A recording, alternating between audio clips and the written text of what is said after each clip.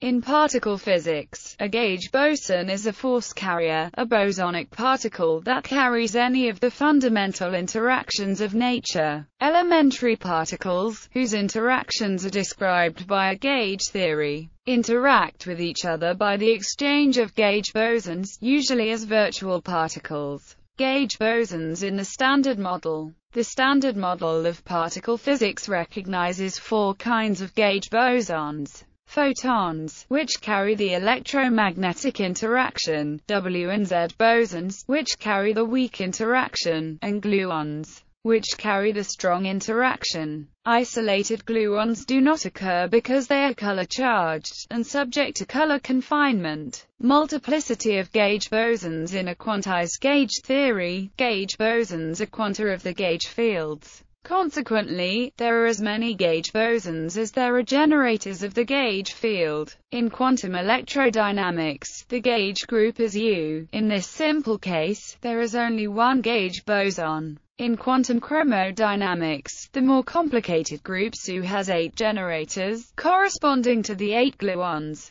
The 3 W and Z bosons correspond to the 3 generators of SU in GWS theory. Massive gauge bosons for technical reasons involving gauge invariance. Gauge bosons are described mathematically by field equations for massless particles. Therefore, at a naive theoretical level, all gauge bosons are required to be massless, and the forces that they describe are required to be long-ranged. The conflict between this idea and experimental evidence that the weak and strong interactions have a very short range requires further theoretical insight. According to the Standard Model, the W and Z bosons gain mass via the Higgs mechanism. In the Higgs mechanism, the 4 gauge bosons times U symmetry of the unified electro-weak interaction coupled to a Higgs field. This field undergoes spontaneous symmetry breaking due to the shape of its interaction potential. As a result, the universe is permeated by a non-zero Higgs vacuum expectation value. This VEV couples to 3 of the electro-weak gauge bosons, giving them mass. The remaining gauge boson remains massless.